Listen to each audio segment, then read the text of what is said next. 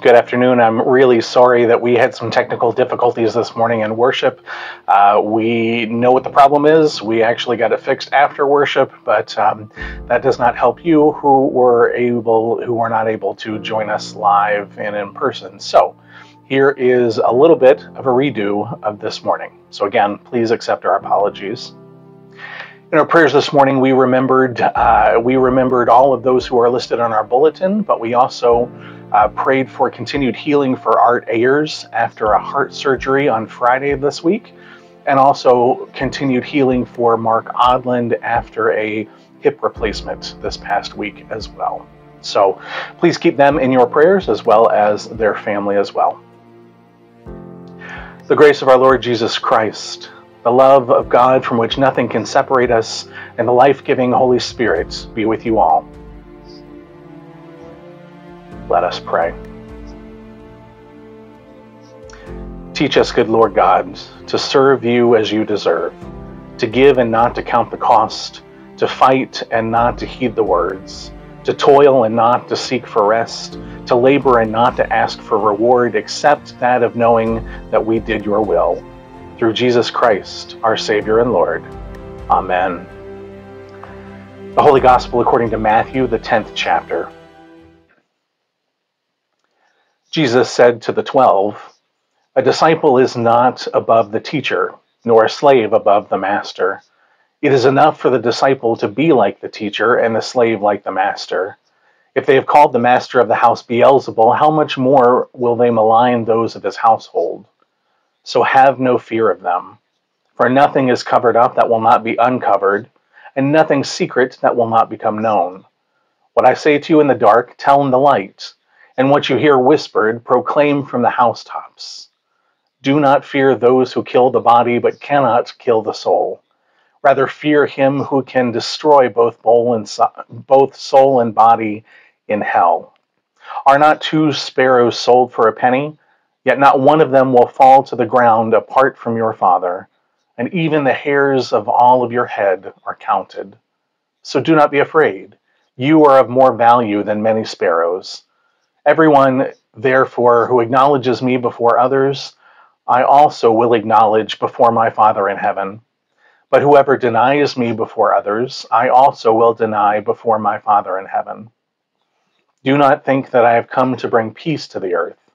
I have not come to bring peace, but a sword.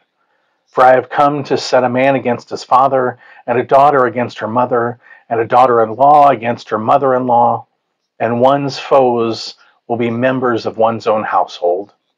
Whoever loves father or mother more than me is not worthy of me, and whoever loves son or daughter more than me is not worthy of me, and whoever does not take up the cross and follow me is not worthy of me. Those who find their life will lose it, and those who lose their life for my sake will find it." This is the gospel of our Lord. There was a time early on in my ministry career where I would have called myself an ordination junkie. Part of it is natural, especially as you graduate from seminary. You form these friendships with others in your class. You want to celebrate with them as they are ordained and begin the work of serving the church that you've been about for preparing for at least 8 years, if not longer. Excitement rises to the forefront. Pride in your friends' accomplishments wells up within you because you know that they're doing and thinking the same thing for you, at least hopefully. I don't go to quite as many ordinations anymore as I used to, but I'm still a junkie. Part of it is that we get to worship instead of lead. We get to hear the word of God proclaimed and the call of the candidate talked about, and it reminds us of our own sense of call. I went back this week to my ordination sermon preached by my pastor and mentor, Pastor Bill Utricht from First Lutheran Church in Muskegon. He was speaking to me as one who was about to be ordained, as one knowing my struggle with being vulnerable about my vision and limitations, and as one who sometimes connects to others out of that vulnerability. He was talking to my former congregation, St. James, and he said these words: "Folks from St. James, wash Travis's and Kristen's feet. They need to be cared for. They need to be loved. Ministry is tough work that does not belong to one person alone. The suffering love that is our mission and ministry is a shared responsibility. The ministry that belongs to St. James, and I'll add to the whole church, is a gift to one another and the responsibility of all its leaders and people. Friends, I probably wish that I took off this week instead of last week and had Pastor Shearer preach on this Sunday. All of our readings make no qualms about it, especially our gospel reading from Matthew. Ministry is hard. Proclaiming the gospel, making Jesus known in the world is absolutely hard work. It doesn't matter if you're ordained and wear an alb and a stole or not. Ministry and proclaiming Jesus in the world is something that is given to all of us, the church, and you never know what you'll encounter along the way. There are some Christians who preach what we call the prosperity gospel, or this movement that thinks if we just think positive and have enough devotion, we can somehow transcend poverty and illness. The more you have, the more you'll be blessed, and you can have that wealth too if you just follow this simple 5-step plan. As great as that sounds, think about that for a minute. I've prayed and believed in Jesus' work of healing and God's omnipotence and power a long time in my life, and I'm still blind. Many of you have lived good lives, worked wonderful jobs, contributed to the good of your family and society, and you're still poor, only able to live off what you draw from a pension or Social Security. Life isn't that easy. Faith isn't that easy, and ministry certainly isn't that easy. That's what Jesus is saying this morning to the disciples, that he's sending out with the same power that he has. They will be given the power to heal and cast out demons in Jesus' name. And here is their ordination sermon, their graduation speech, their commissioning service. Jesus says, this isn't for the faint of heart. It's enough for the master to be the leader. Be content with where you are. In ministry and in life, the truth is going to come out. Don't be afraid. Don't keep secrets, because eventually the truth will be revealed. So just tell the truth to begin with. There's a part in the middle that we'll come back to in just a minute, but at the end, Jesus offers even more gloomy words. As if saying last week that people won't accept them and they should just shake off the dust of their feet from the towns that will not have them wasn't enough, Jesus says, do not think that I have come to bring peace to the earth.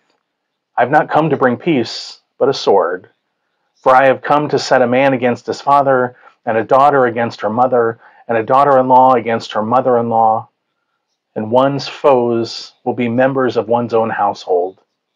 Whoever loves father or mother more than me is not worthy of me, and whoever loves son or daughter more than me is not worthy of me, and whoever does not take up the cross and follow me is not worthy of me. Proclaiming Jesus' message that the kingdom of God has come near is not for the faint of heart. That kind of devotion to God and Jesus might just mean it cost you your life and your relationships. See, the disciples are about to become apostles, the fancy word that just means sent ones.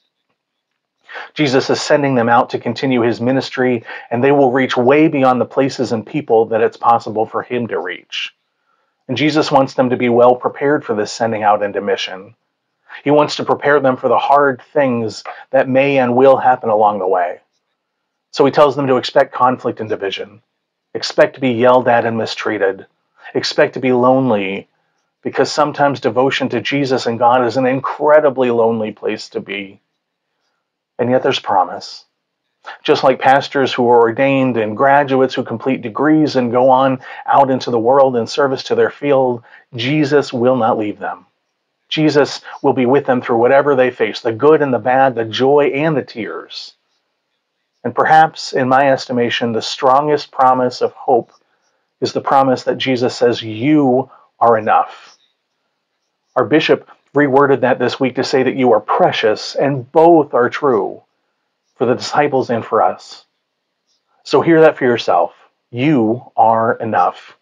You have everything inside of you that you need to go out into the world and share the gospel of Jesus, that God has come near, and that nothing can separate us from the love God has for the world. In this world, we aren't promised a smooth ride. Crap happens. And you can turn that into another 4-letter word should you wish. But it's true. Crap happens. Things crash. Businesses end. Life doesn't always go the way that we want. Even so, God is with us, and we are still enough. If you do nothing else today, go home and say that to yourself. I am enough. God has claimed us, gathered us into community, and God sends us each day into the world to serve it and share love, light, peace, and hope. We are exactly who God needs to do that, and we are enough. Amen. Sisters and brothers, may the Lord bless you and keep you. May the Lord's face shine on you with grace and with mercy.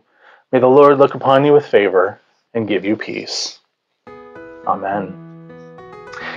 In the way of announcements, we said a special thank you to our choir, to Jerry, and to Ruth for all of their work this year. This was the final Sunday for the choir. They're taking a break for the summer, and they'll be back in September. So we wanted to celebrate them with a special little coffee hour with a little special treats for a coffee hour this week. And so please thank them if you know anybody who sings in the service. Vacation Bible School registration is underway, and so is our need and plea for volunteers and help for our Amazon wish list. Thank you for all of your support. We're sponsoring also an American Red Cross blood drive here on July 5th. You can sign up for an appointment online by calling the toll-free number, or let the church office know and we can help you sign up for an appointment. Sisters and brothers, go in peace. Reflect God's light through love and service. Thanks be to God. God's blessings to you today and always. Peace be with you.